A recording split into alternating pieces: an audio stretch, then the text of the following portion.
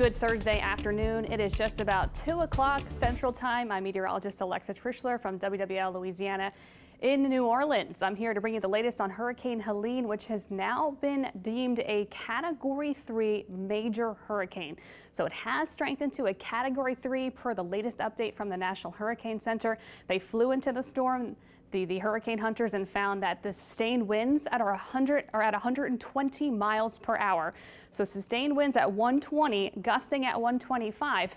Keep in mind the threshold for a Category 4 storm is 130 miles per hour, so it's getting close to Category 4 strength. So Hurricane Helene now at Cat 3 strength, expected to make landfall tonight in Florida's Big Bend as a powerful destructive hurricane. So here is the latest on what's coming our way going into the nighttime hours for the Big Bend of Florida. Still thinking it's going to be making landfall as a powerful Cat 3, maybe on the cusp of a Cat 4 by this evening. Again, that landfall happening in the Big Bend of Florida, just south of Tallahassee. Tallahassee right in the bullseye of this track as it stands right now. And it will be moving northward very quickly. So those very powerful winds and heavy rain will spread inland across Georgia into the overnight through early tomorrow, even towards Atlanta, Georgia, dealing with tropical storm force conditions through early tomorrow. And then eventually Helene will dissipate in the Tennessee Valley early this weekend. Again, no impacts for the New Orleans area. So southeast Louisiana, South Mississippi, we're in the clear. This is not our storm, but Florida and much of the southeast will be dealing with the impacts throughout the rest of today into tomorrow. And Florida is already starting to deal with the outer bands, tropical storm force winds, and some surge already happening for the west coast of Florida as powerful Helene sits in the eastern Gulf of Mexico. This is a look at it on our tropical satellite, that visible imagery.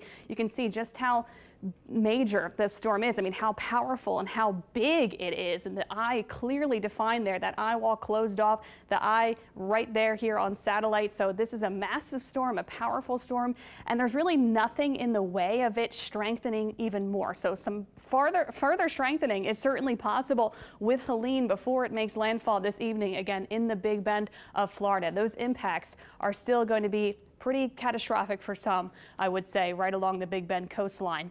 So now is the time again to get out of Dodge, evacuate, make those last-minute preparations. They should have already been done, but if you are scrambling in the Big Bend, South Georgia, now is the time to do it because we're just a few hours away from landfall. Like we've been mentioning, the entire state of Florida under a tropical storm warning or a hurricane warning. The blue is the tropical storm warnings, even Tampa Bay for a hurricane watch in effect for them.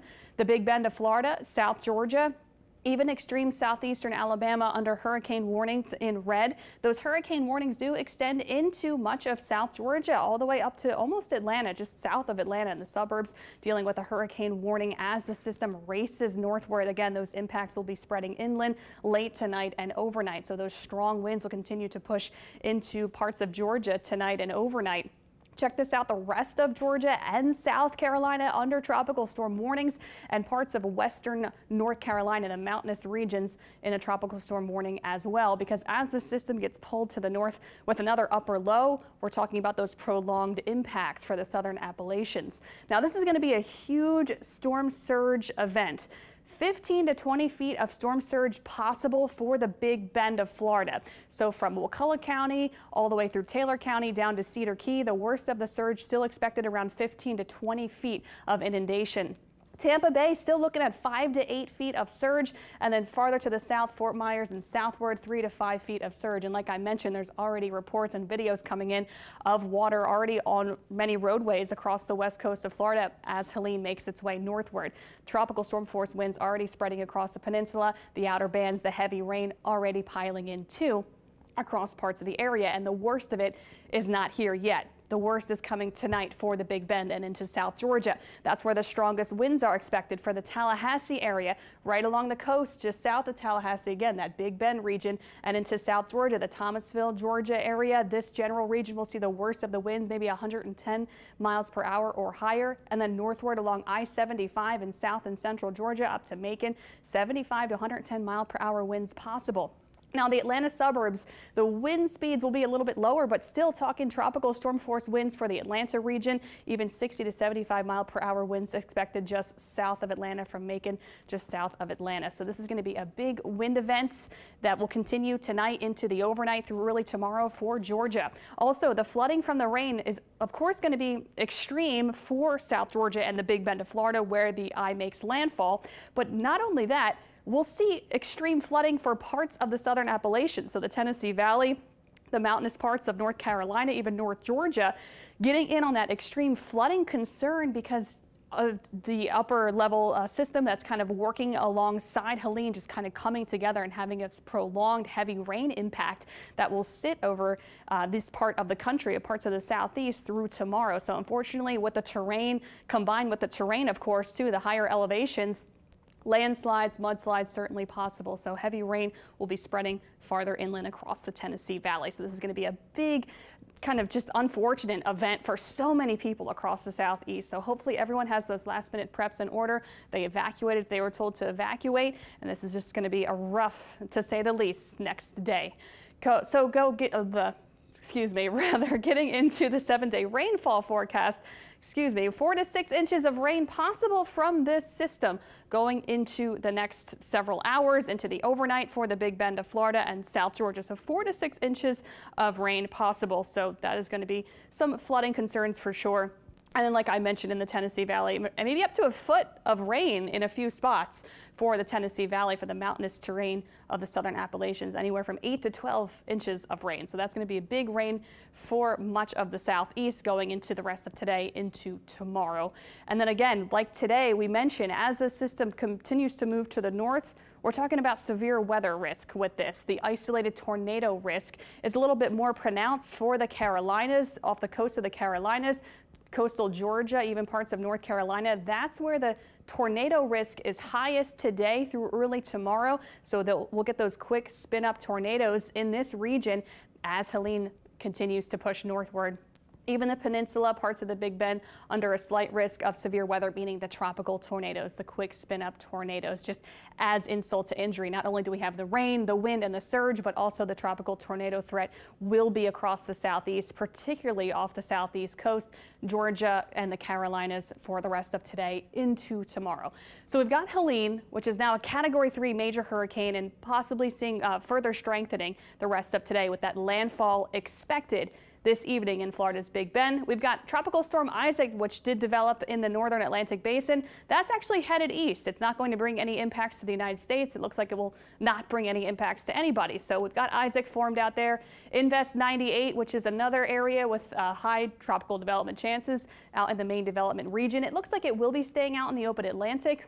Also, just being highlighted by the National Hurricane Center from their latest update, we've got a low chance of tropical development in the Western Caribbean, so something that will take a while to come together. We'll be watching what happens next in the Southern Caribbean, but really all eyes are on major Hurricane Helene, which is now sitting at 120 mile per hour sustained wind strength. So for the New Orleans area, like I mentioned, no impacts for us in southeastern Louisiana and South Mississippi. Here's the upper pattern that will help pull Helene into it and get absorbed by it, which was known as the Fujiwara effect. I'm sure a lot of people paying attention online have seen that. It's when two systems kind of orbit each other, and the bigger one usually absorbs and consumes the smaller one in this case. So we got that upper low that's going to prolong again that rain problem for the Tennessee Valley and parts of the Appalachians through tomorrow. Not only do we have Helene, but we've got this upper low that prolongs that into this Appalachians through tomorrow into early Saturday. And then that pushes off to the east. And throughout the next couple days in the New Orleans area, we really have no worries when it comes to the weather. We're on the backside of Helene. We've got a lot of dry air coming into our region.